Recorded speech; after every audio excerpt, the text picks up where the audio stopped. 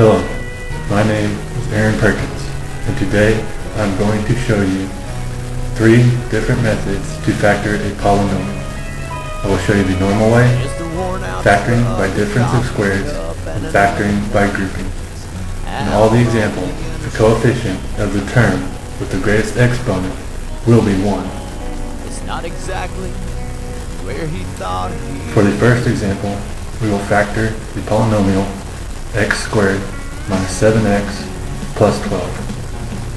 First, you want to find all the factors of 12. These are plus or minus 1, plus or minus 2, plus or minus 3, plus or minus 4, plus or minus 6, and plus or minus 12.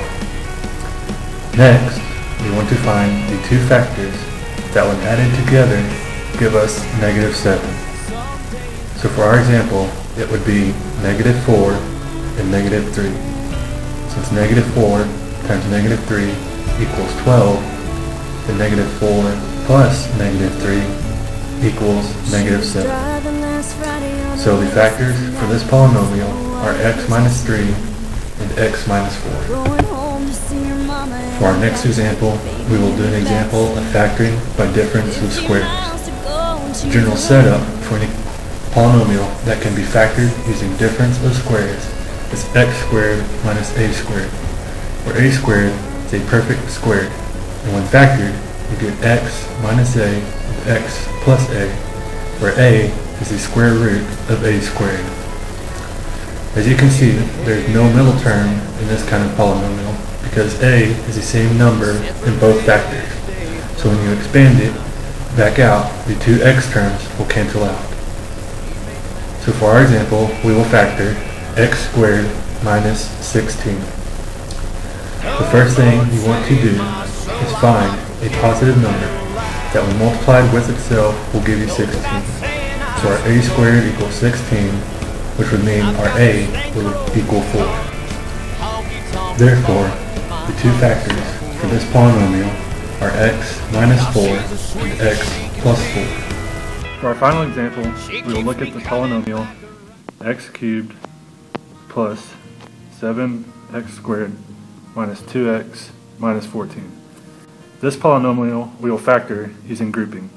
So first, we will look at the first 2 terms, x cubed plus 7x squared.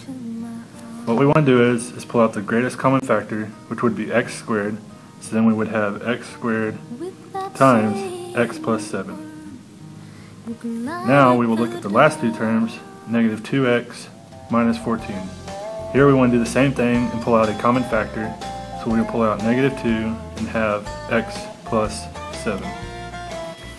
Therefore we can rewrite our equation, x cubed plus 7x squared minus 2x minus 14 equals x squared times x plus 7 plus negative 2 times x plus 7.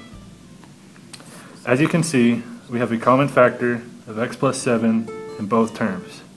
So then factored form would be x squared minus 2 and x plus 7. Where our x plus 7 is the common factor that we had in both terms. Our x squared minus 2 is the x squared from this term, and the negative 2 from that term that we pulled out to get the x plus 7. Now, here are some problems for you to work on over what we just covered. So at this time, pause the video and work on these problems. Then, when you're done, play the video and see if you got them right. On the far side of the sky, the first thing that I'm gonna do is spread my wings and fly. If you're still having trouble, or would like to see some other videos on factoring, visit my content area video blog at the link shown here.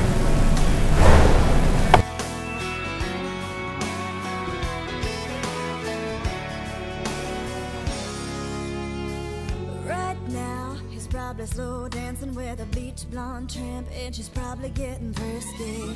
Right now, he's probably buying her some food.